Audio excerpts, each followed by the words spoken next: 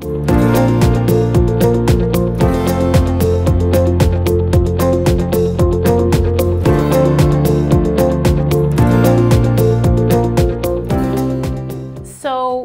when you reach a certain level as an athlete, the difference between getting a almost perfect score, which would be a 9, a 9.5, or a 10, and getting an 8 or an 8.5, which is an excellent score, is really in the finesse and in the detail and the ability to generate power but make it look effortless. And I was lacking that for sure, as many athletes do.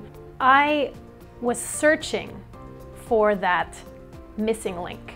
So when I discovered gyrotonic, I saw that it immediately impacted my training, and it was only when I started doing gyrotonic that I was actually able to become a national champion and I was able to win an international medal.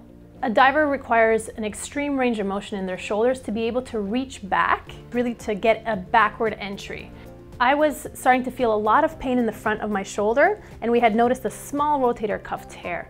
I was in the middle of my season and I was 2 years away from the Olympic trials and the Olympics in London in 2012. And I was on the right track for making that team.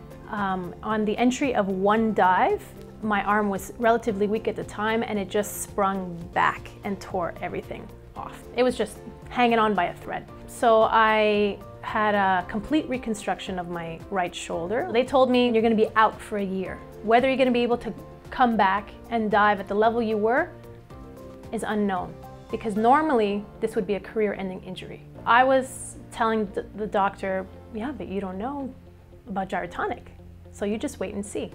They told me 6 months after the surgery I'd be back in the water. I was back in 3 months. In 6 months I was back in competition, and in 13 months I was back on the podium at nationals.